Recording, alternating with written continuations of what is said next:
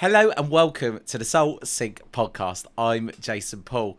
How are you? I hope you're keeping well. Now, first of all, you're probably going to notice that my voice is 2 octaves lower than normal. I have had, over the last couple of weeks, the most sore throat and just felt really under the weather, which is why I haven't released an episode for a couple of weeks, because I can barely even talk. It's actually led me on an exploration to look at my throat chakra, because I must admit, doing the Soul Sync and being on the spiritual journey that I'm on, obviously I am aware of the chakras, but I haven't done a load of work with them. So having this sore throat, a friend of mine actually mentioned to me, just in passing, you know, like a friend does, not really thinking about it, and said, "Oh, have you looked at your throat chakra? You need to have blue and turquoise," which led me to go and read one of the books that I've got about chakras, because I've got a lot of different books that I've bought over the years, and I've only read a very small percentage of them, so much so that I've actually got a book embargo now. I am not buying any more books until I've read the books that I've got. And it's really made me realise that actually I do think there is a lot of truth in the symptoms that I've got, which align with that of the throat chakra, and the throat chakra being out of balance.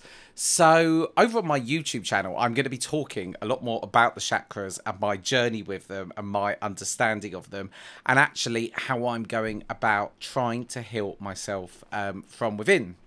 So that's a little bit about how I've been. I'm really excited to bring today's guest to you, because it really touched my heart, because the guest we've got is called Julie McFadden, and she is known on TikTok, known to millions on TikTok even, as Hospice Nurse Julie. And I've had my fair share of experiences of hospices, because both my nan and granddad sadly passed away in one. And Julie came on to talk about her 15 years as a hospice nurse. And her experiences, and also normalising the conversation around death. So I think you're going to enjoy today's episode, and it really opened my eyes and touched my heart in a lot of different ways. So without further ado, I welcome onto the Soul Sync this week Julie McFadden.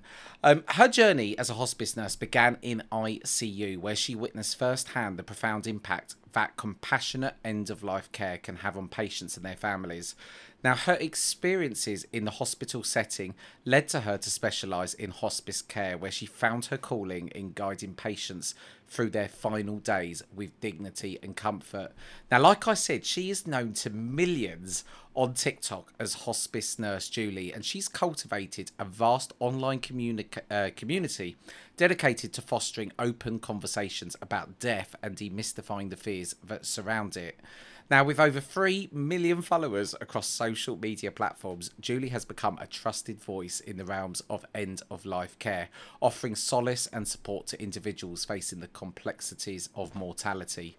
Now, in her groundbreaking book, Nothing to Fear, Demystifying Death to Live More Fully, Julie distills her years of experience into a comprehensive guide that challenges society's perceptions of both death and dying. Through a blend of personal anecdotes, professional insights, and practical advice, Julie empowers the readers to embrace the inevitability of death and live each day with intention and purpose. So, I hope you enjoyed this week's episode. So, Julie, firstly, a massive warm welcome onto the Soul Sync podcast. Thank you. Thank you. It's great to meet you finally. It is. Now, I've been, can you hear me okay? Oh, we lost each other, Jason. we're frozen a bit. We have. Uh-oh. Let me start that again. Yeah. Can you hear me okay now? I can, yes. Okay, let me start again. Okay. Go ahead. Yeah. Okay. If this proves problematic, we will switch back to Zoom, but let's just go again. So, Julie, firstly, a massive warm welcome onto the Soul Sync podcast. Thank you. So nice to be here. So I firstly have been so excited to talk to you, because there is so much I want to ask you and talk through. Obviously, I've just briefly introduced you in the introduction, but can you just tell me and the guests a bit about you firstly, and how you got into the line of work that it is that you do? Yes. So I've been a nurse for 16 years. And I was an ICU nurse, which if anyone who it doesn't work in the medical field, that's an intensive care unit nurse. Just means like a higher acuity of patients. So many people are dying in the ICU. Not always, but many people are. So we're trying to keep them from dying, which is good. There's always a place for that, of course. And I did it for many years. And through that experience, I was like, okay, we're all going to die, all of us. Unfortunately, fortunately, I don't know. So, and I don't like how people are dying in the ICU. I don't like this. We're not educating people enough. We're not telling them soon enough. I want to do something different. And through that experience is what kind of led me into hospice nursing. And it wasn't anything really profound. It was more just like, I'm just going to try it because I was so miserable as an ICU nurse. And that was 8 years ago. So 8 years ago, I started hospice nursing. Took me about a year to be like, whoa, this is crazy. Because our bodies are crazy in the sense of like, they're built to die, like all these things I kept seeing. And then about 3 years ago is when I got onto social media, which was very random because of my nieces, because they were little teenagers and they were on TikTok and they were showing me TikTok. And that is how I got onto TikTok. And then this whole thing, like truly, this whole educating online about death and dying feels like it kind of just took on a life of its own. And here I am with you. Well, it's crazy as well because you haven't got a small following on these platforms. It's an absolutely massive following. On TikTok, 1.4 million, which I guess begs the question. There isn't. You never really see anything on social media about dying, and we don't talk about it. It's very taboo. And even myself, how I got onto this journey myself was me and my mum. Well, she brought up on a holiday one day about the subject of death, and I said, "Mum, I don't want to talk about it. I don't like it. I don't want to think about it." And I think so many of us are like that. Yes. So, how have you found the experience of being on social media and talking about a subject that is so not talked about, really? What's your experiences of being the advocate for talking about all things death? So this whole thing has been a very big surprise because just like you, in my everyday life, I always say if I'm at a dinner party or something and people ask what I do, and then I say I'm a hospice nurse, I never am like, no one's ever like, tell me more. Everyone is like, yikes. I don't, and that's all they'll say, interesting. Or they'll go, oh God, that must be depressing. And then topic dropped because no one wants to talk about it. And then I come onto social media and my like fourth video in went viral and then they kept going viral. And it made me think people must want to learn about this. But maybe there's something with like social media that kind of keeps it a little separate. So it's like, it's not so in their face or something because I don't know. To me, it's been a good experience. Like to me, I get mostly nice people, mostly every once in a while, someone's not nice, but mostly nice people and mostly people willing to want to learn. So it's been great. And I'm excited that the world seems to be opening up a little bit about wanting to educate themselves about death and dying. So talking about your work in the hospice, because you are very close to death every single day. How has that firstly shaped your view about death? Well, how do you feel about death now, being so close to it every day? So, like I said before, it took me like a year into being a hospice nurse where I was seeing it kind of over and over, like what the natural process of death was. Meaning someone's dying from some disease, but we're allowing the natural process of death to take over. And watching that over and over again for like a year made me be like, blew my mind because I couldn't believe how well our bodies were built to really help us die. And that in itself, just the biological part of how our bodies are built to die has helped decrease my fear because everyone has fear around death. It's like the unknown, you know? So my fear around death and dying, and the fact that we are truly physically and biologically built to do it, really helped me not fear it as much. So that's one. Two, then there's all these phenomena that can happen as well, where people are seeing dead people, they're smiling when they die. So many things we can get into, but then that also has helped me feel like, wow, this is pretty crazy. This is wild. So all of it together has really made me, I'm not afraid to die. I never really was, but I'm really not afraid to die now. I still don't want to. I still want to live a long, happy life, but I believe in my body and I know it will take care of me. And it really helps me live today. Like watching people die and understanding death has helped me live better, which I think will help me die better. So firstly, when you say about our bodies are built to help us die, can you tell us more about that? Yes. It's one of my favorite topics. So I think a lot of people listening might not think that. And there are certain diseases that will cause certain symptoms that make it seem like death is painful.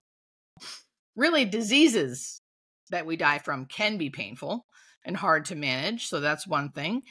But if we can manage those symptoms, our bodies have built-in mechanisms to help our bodies shut down.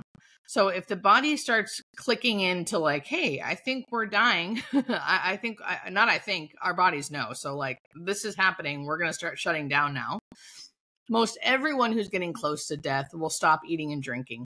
And that's because our bodies know what's going on. And our bodies know that we don't really need fuel and hydration anymore. And in fact, too much of it will make it worse.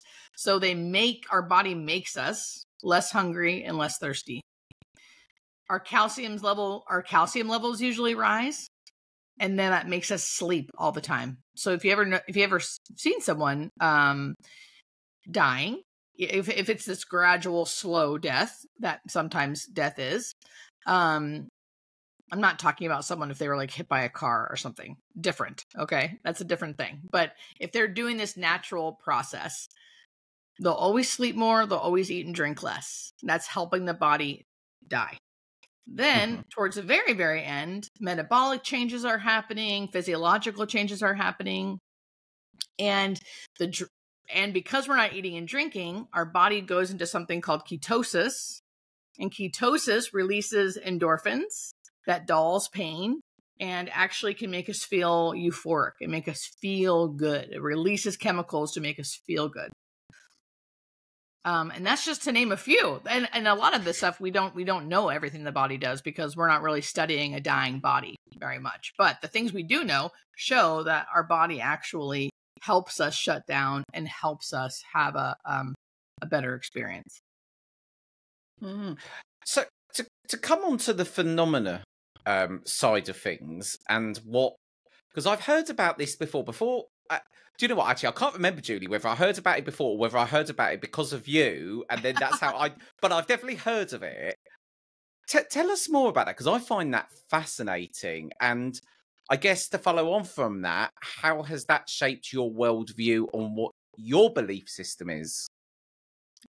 So personally, I've always been a seeker. I never have ever thought like I for sure know the answer of what happens after death. But even as a little girl, I would ask my mom questions about like, what is it going to be like to die? And why do we die? Why are we here? You know, what's the purpose of life? That's like a 4-year-old, my poor mom. So I've always kind of had that in me. But being a hospice nurse and still being I love science. I love biology. I loved nursing school. And like learning about like all of the scientific things that we learn. So it was hard for me to believe when I got these little packets that we were giving our hospice patients and their families. In the packets, the educational packets would actually say stuff like, your family member may start seeing the unseen, seeing dead relatives. These were things we were educating people about in like our educational packets. And I thought, what the hell? I can't believe I almost felt embarrassed. Like, we can't say these things. this is a hallucination. This is something, they're drugged up or something. I couldn't believe it for myself until I started seeing it. And you see it so often, and it's not just, so one of the bedside phenomena is visioning. It's probably the second most common one we see, where people start seeing dead relatives or dead pets, or, you know, old friends that had died or children that had died. So that's one of the things. The first thing the number one thing we see is terminal lucidity, which is when people have a burst of energy before they die. Anyway, so my whole point is I was very skeptical at first, but then you see it all the time, and you see how real it is. I mean, most people think, oh, it's because they're on so many medications, or it's because they don't have oxygen. They don't have enough oxygen. That is not what's happening. One, I am a nurse. I know what that looks like. I know what like delirium looks like. I know what terminal agitation looks like, or if someone's over medicated. It's not like that. They are like mostly lucid and not on medications and talking like you and I are, except they're being like, I'm just as surprised as you are, but my dad's over there smiling at me and telling me that he's coming to get me soon and not to worry. You know what I mean? It's just like, what? And that happens so often that it's hard not to, you know, what else is it? I mean, even if it is purely something their brain is doing, that's amazing. Thank you, brain, for taking care of us and making us feel comfortable at the end of life. I agree. Yeah. How do you, because I struggle to even imagine what it must be like to be in that situation as a patient. How do you support and comfort someone who is, you know, in a hospice, scared of dying, of what their eventual fate is? What do you do to support that person? I think anyone listening, anyone can do this. So this is what I do. I think it's so important that we all get comfortable with being uncomfortable. I think none of us want to feel uncomfortable or have anyone we love have bad feelings or feel uncomfortable. So we try to make them not uncomfortable or make us not uncomfortable. And I think that we do each other, both of us, a disservice, because there's not a real connection there, because we're not saying the truth. And the truth is, I'm scared, and the person who's dying may be scared. And so what I try to do is be a person who is clearly not uncomfortable with them being uncomfortable. And I just do that by being there, asking hard questions, or not even asking hard questions, right? I can just be there. I can just show up. And if they start, many people will just openly say stuff like, I don't want to die, or I'm afraid to die. And if they do say that, I always say how normal they are. You know, it's so normal. And you're already a step ahead of most people because you're even able to verbalize that. Most people won't even verbalize that. And the fact that you're able to say those scary words and acknowledge how you feel, you're already a step ahead of most people. And that's kind of all you really need to do. And then all the person needs to do is listen to them say that. And they can even respond honestly, like, me too. I don't want you to die. I'm afraid too. I'm sad. And then there's a real connection there. And that has happened to me so many times with patients where there's a real connection, and there's something about the connection that makes it comforting and makes you feel better, which is ultimately what we're trying to do anyway. Right? Do you think this is your life now? Do you think that you would ever not work in a hospice? No, I don't think. I think I always will. Even if it's not all the time, because nursing in general is hard. No matter how much you love it, it's just hard to do all the time. Yeah. So I would definitely do it less, but I really love it. I really, really love it. And I can say this, if any nurses are listening to this and they are unhappy with the kind of nursing they're doing, do a different kind of nursing. Because when I was an ICU nurse, I felt like I've made the wrong choice. I'm just not meant to be a nurse. This just must not be for me. Like, it didn't dawn on me that maybe I was in the wrong kind of nursing That's Thankfully interesting. I switched, thankfully I switched, and now, and I've also made some things so nursing works for me versus me working for like the man. Like, I feel like I've done things so I can still really enjoy nursing. Because you I, need time. yeah, I guess being around death so much, you must have given thought to your own death at some point. And how you might sort of leave this planet that we're on. Have you kind of given thought to, would you want this sort of the hospice journey where it's longer and drawn out, but it's coming and it's slower? Or would you want to go in an instant and it just be over? What what how do you feel about it? So, one, I think anyone who's working in this kind of like death care, if you want to call it that, I think anyone working in death care should have already thought about this stuff. Like, I think it's something you kind of have to go through and think about and feel comfortable with to some extent, so you can be good at your job and not, because it's, yeah, so that's one. So yes, I have. And I think anyone who works in this area should also do that, because I think it can get muddy if you don't.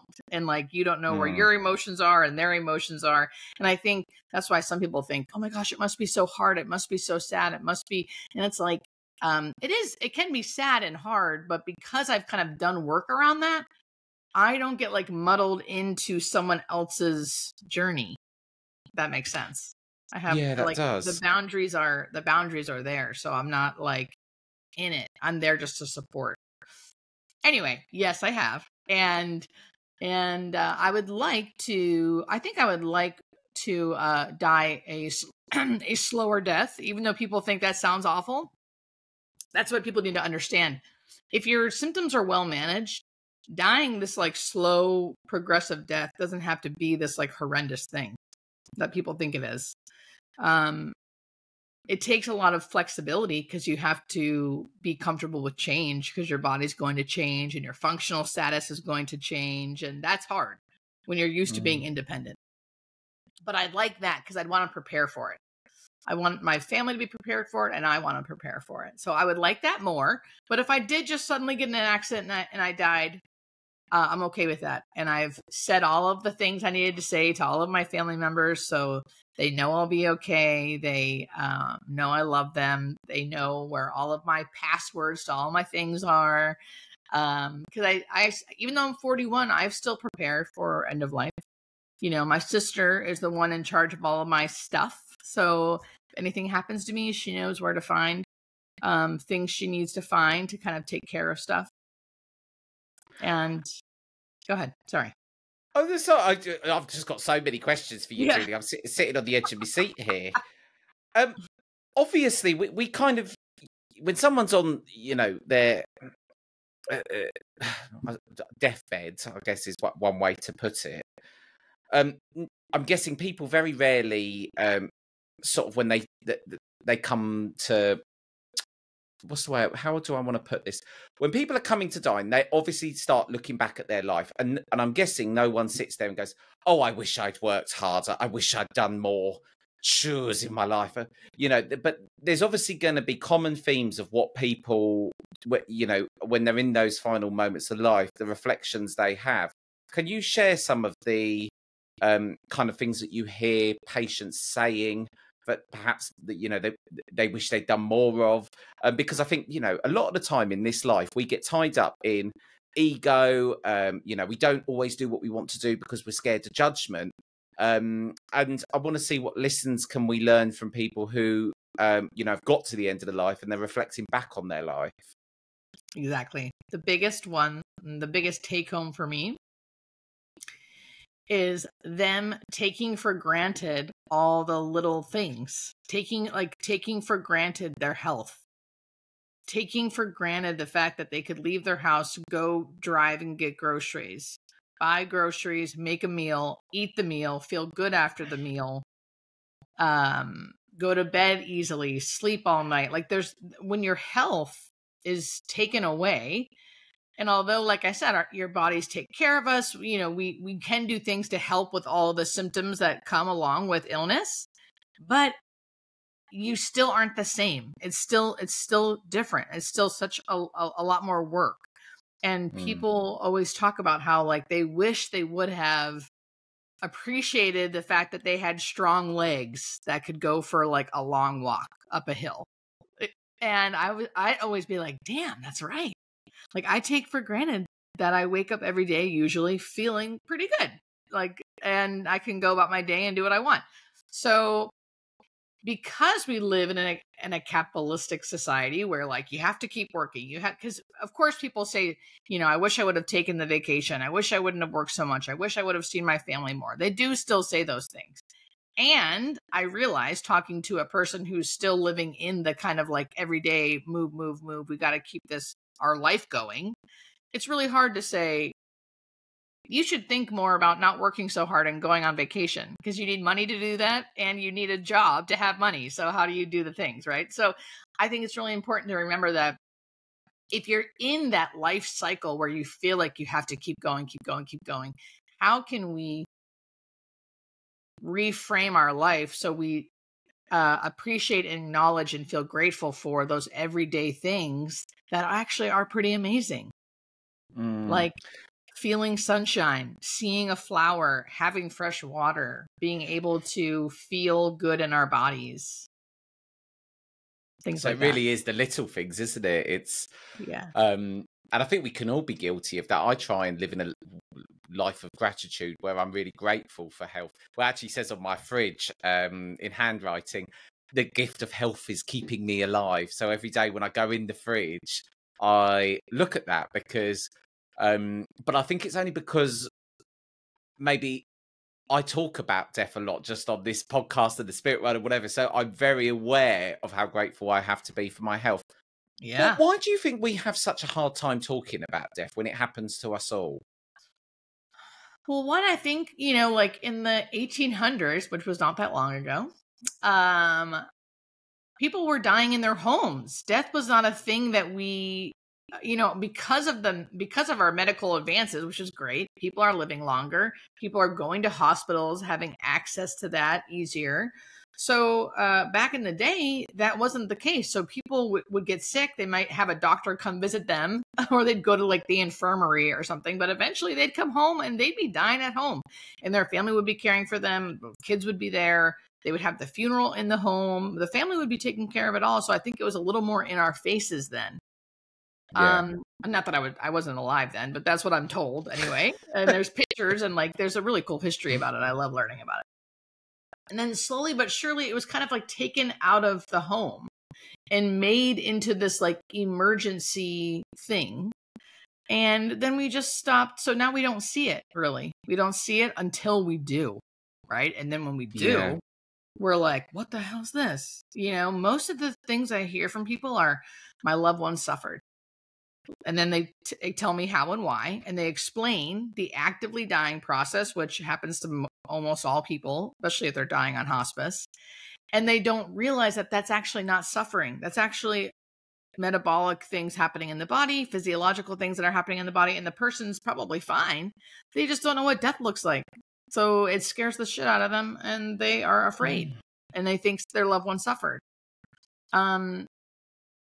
And then because that's so scary, then they really don't want to talk about it either, right? So it's just this, like, over the years, I think it's been so removed from us, and it's the ultimate unknown. And anything unknown is scary, so people don't want to talk about it. Well, you're right as well, because I think that you make a really good point, because back in those days of the 1800s, you'd be very close to it, and people would be dying all around you. And now it is shut behind closed doors, unless you go into a hospital or I think a sobering reminder sometimes is maybe when you see a funeral, procession or a car. But it's very rare that, well, actually, I do live just up the road from a crematorium, so not that rare for me. But for a lot of people, it can be. I want to ask, because a lot of people, I think one thing that really caught me out and was difficult was when my granddad passed away about 10 years ago. I knew nothing about hospice, and we absolutely got launched into this world, and it was really stressful and sad because we didn't know what to do. We didn't know any questions.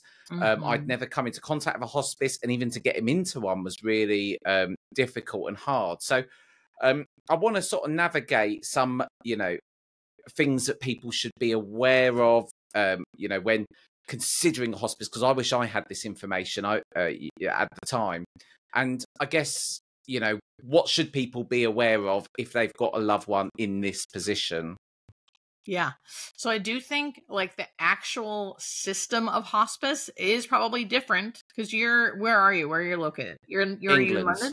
England, yeah. So it's Yeah. probably a little different, England versus the US, so I've heard. But generally speaking, I think what I can focus on is what can you expect if someone's like end of life in a hospice, either in England or in America or Canada or wherever you are. At the end of life, what you can expect is it to feel hard. That's another thing, like we don't like to feel bad things. And I think we live in a world where it's like, don't feel bad at all costs. And I think knowing that you're not doing something wrong because it feels so hard.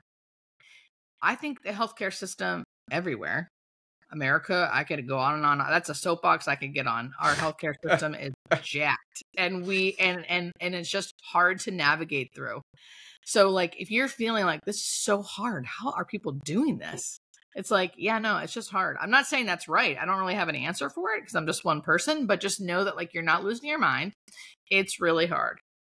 And and just keep asking questions, keep being an advocate, keep making sure your loved one is clean, safe, and comfortable. That's another thing too, is people start being like, I should do more. I should do more. This feels so weird. We're just like letting them lay here and die. Is what it feels like, I think. And it's like, kind of, and ask yourself, are they clean? Are they safe? Are they comfortable? And if you can say yes to all of those things, you did a good job, and their bodies need to do what it needs to do. So clean, safe, comfortable, clean, safe, comfortable. And know that when someone is getting towards the end of their life, again, let their body be the guide. If they want to sleep 24 hours a day, let them sleep, as long as they are clean, right?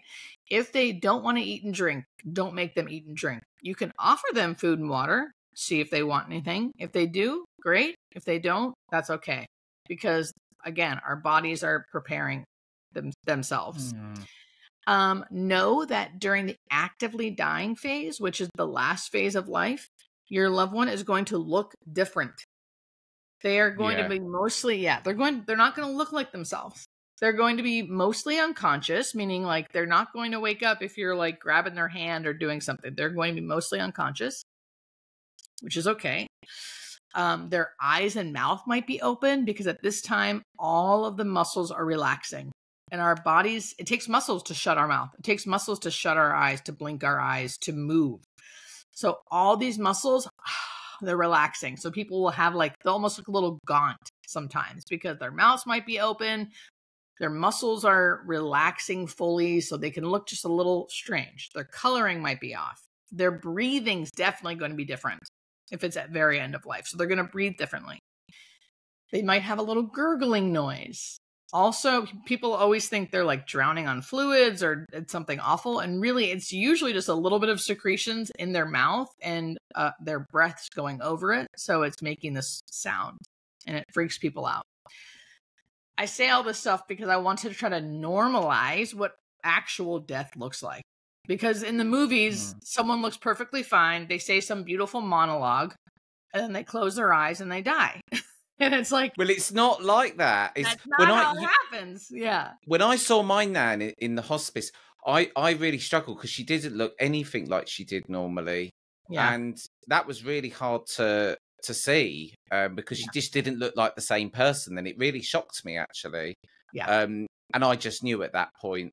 And it was also quite bizarre as well because I knew, because I was visiting her in the hospice a lot, but I knew when it was the last time. I just knew. I had this gut feeling that this is the last time I'm ever going to sort of see her.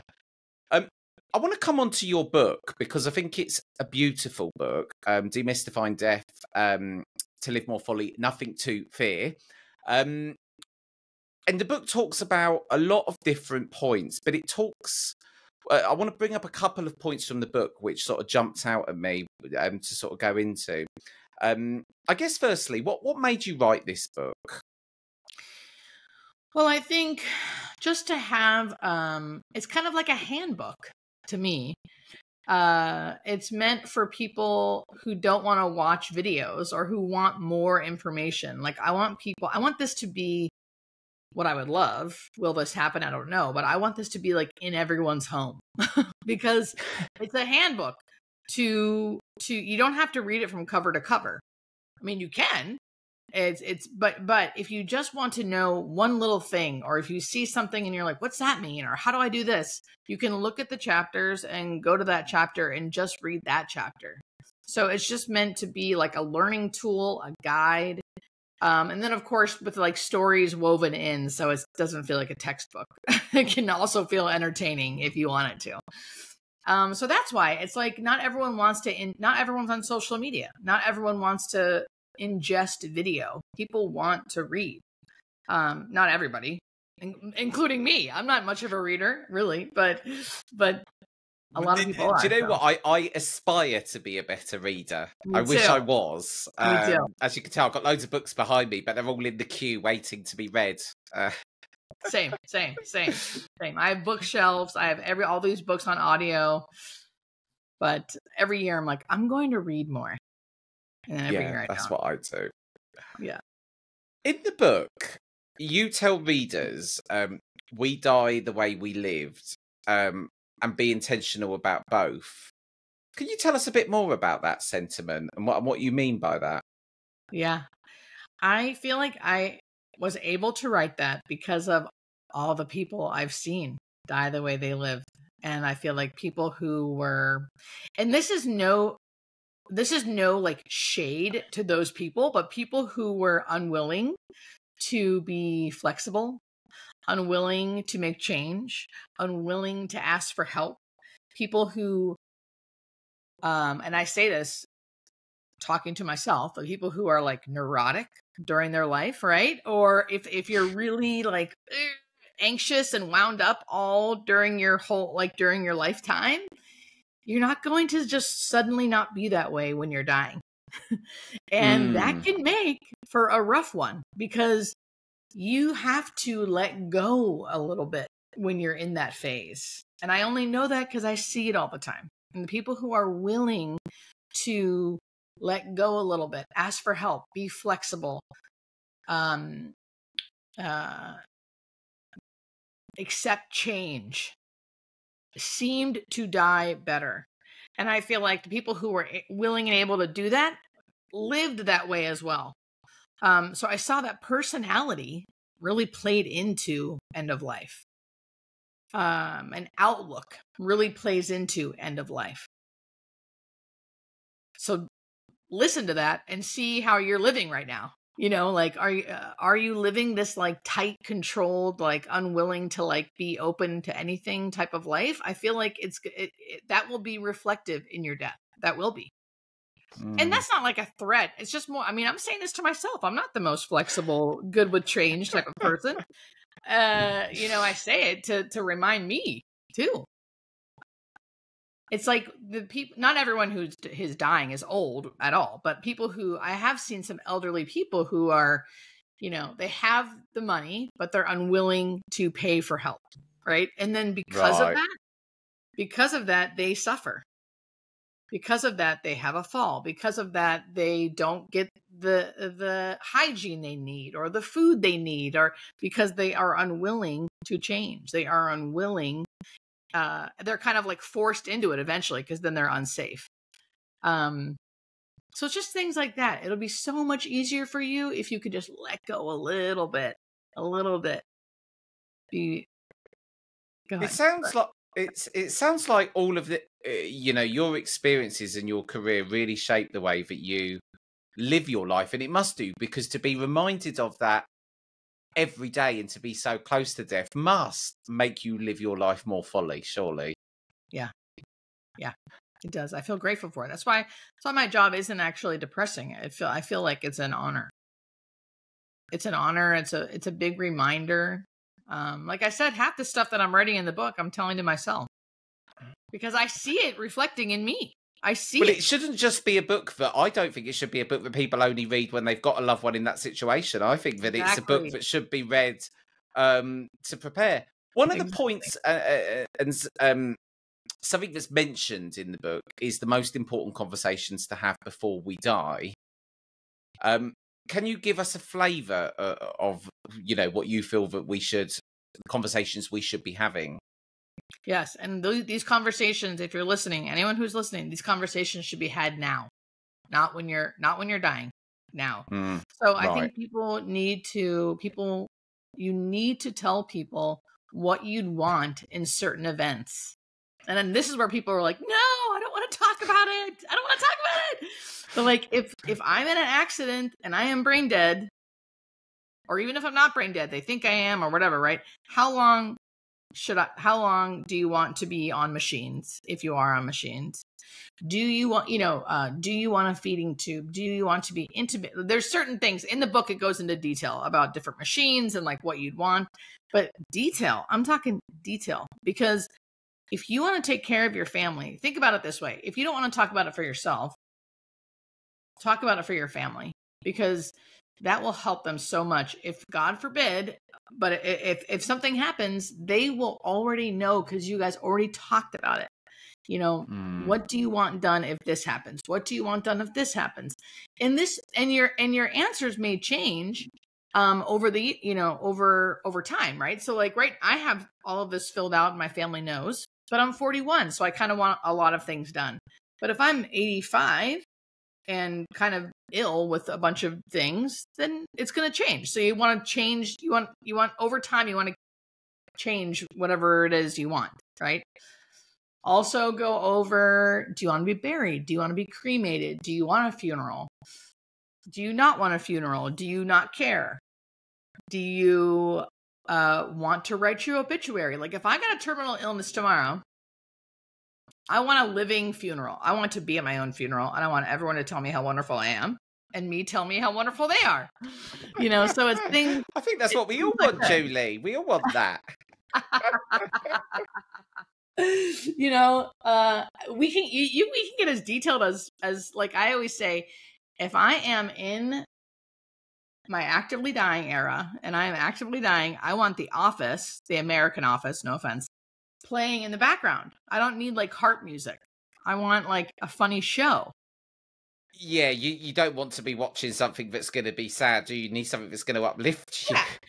Yeah. So I mean, it doesn't have to be all sad. It can be funny too. It can be details like that, about what you would want if you were unconscious and your family was caring for you. How, would you want the lights on, lights off, people having fun around you, The Office? And it's true. I think it can be like a dinner party. Everyone talk about what they want. It shouldn't be something that is like so taboo, like you said. We should just hopefully we will start to move more in that direction. And I think that, having conversations like this is kind of hopefully what I now know that I need to have that conversation, because not that I'm now I'm not uncomfortable with death now. I accept death and I am willing to talk about it. But saying that, I still haven't had the conversation that you're saying I should have about it. So, even I need to do that. I want to ask you, one of the topics in the book that you discuss as well is around the importance of language surrounding death and dying.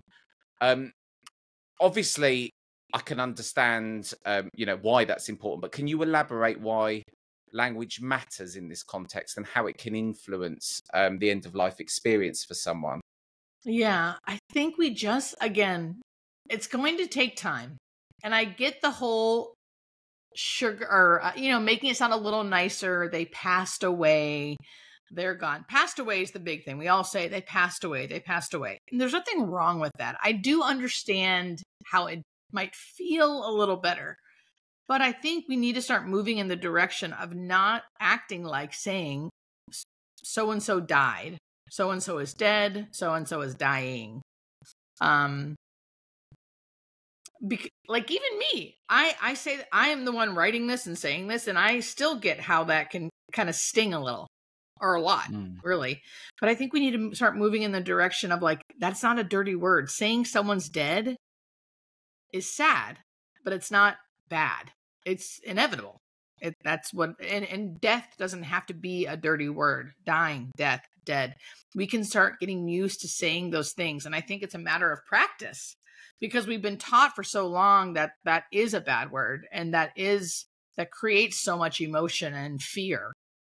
And that's what I'm trying to change. And I think, not me, so many people, not just me, but that's what we people in this movement are trying to change, that those aren't bad words, and we can say those words. And it's important that we do, because the more we do, the more comfortable we become with the idea that that's eventually going to happen.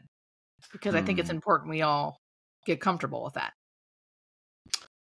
Yeah, I agree. And what advice would you give to someone who is facing the prospect of losing a loved one or navigating their own end-of-life journey? To anyone who might be listening now, might be experiencing that. Yeah. Oh, there's so much. I think the first thing would just be having them understand that it's okay that they're probably afraid and scared and sad and angry. I always say that, like, I'm not really afraid to die, but if I got diagnosed with something terminal tomorrow, or my sister did, or my mom did, I would still have all of the human emotions of feeling anger and sadness and fear. So they're normal for feeling that way. And to ask questions. I get so many questions from people on my social media platforms, which is great. I but bet all you those, do. I bet it's very all busy. Those questions, I want to be like, ask your healthcare provider. Don't ask a nurse on the internet. Ask your healthcare provider. So don't be afraid to ask all of the questions, and keep asking questions until forever. Always ask the questions. So I would say the best thing you can do is understand that you're normal for having all of the feelings and feeling uncomfortable and feeling like it's so hard and scary, and that's normal. You're not doing anything wrong. And talk to your doctor openly about death and dying, because that's going to give your doctor the open window of, hey, look how comfortable I am talking about this, even if you're not, but you're still doing it. So then they can have an open conversation with you, because sometimes not everyone's good at that. Not all healthcare providers are good at that. So they'll just give you one window of, this is your disease, here's what we normally do. And that's great, but I want to know all of the paths. What else can I do? What can I expect down the road? How long is this going to last? Is this curable? Is this a life-limiting illness? Like, ask all the questions. Even if it seems scary, just because the more prepared you are, the better you'll live and the more peaceful you'll die. End of story, for sure. So prepare. We prepare for everything. We prepare for weddings, for births, for jobs. We should all be being prepared for death. Do you know what? When you say that, it is funny, because it should be normal, but I think it must come down to the fear of the unknown. Yeah. And someone once gave me a funny. Do you know what? You know when you come across things and then you can't remember where you came across them from. Someone used an analogy about a baby recently, and to a baby in the mother's womb is petrified of birth. It is unknown, and I guess it is the same with death. Julie, I love what you do, and I think your book's so fabulous. Do you know what? If someone had said, I wouldn't have even used the word fabulous next to death probably a few years ago, but now I do, and I think it's a great book. If anyone wants to find out more about Julie or follow her on her social medias, all the links will be in the show notes along with the book. Julie, I just want to say thank you for coming on. It's been so fascinating to just hear, just look through the looking glass into what your world looks like. Yeah, thank you so much for giving me the chance. It's been great chatting with you. Well, there we go. That was the amazing Julie McFadden. Do remember, you can get involved with the show in a number of ways. You can go over to YouTube, subscribe to my channel, where then you'll be notified when new content comes out. And you can also comment on my videos. I really like reading the comments, and it's always does blow my mind when I hear how many of you are having the same challenges, or you're learning the same lessons along your path in your spiritual development. You can also get involved with the show by emailing us. The email address is in the show notes. And all that leaves me to say is I hope you have a lovely week. Lots of love. And until next time, a massive goodbye.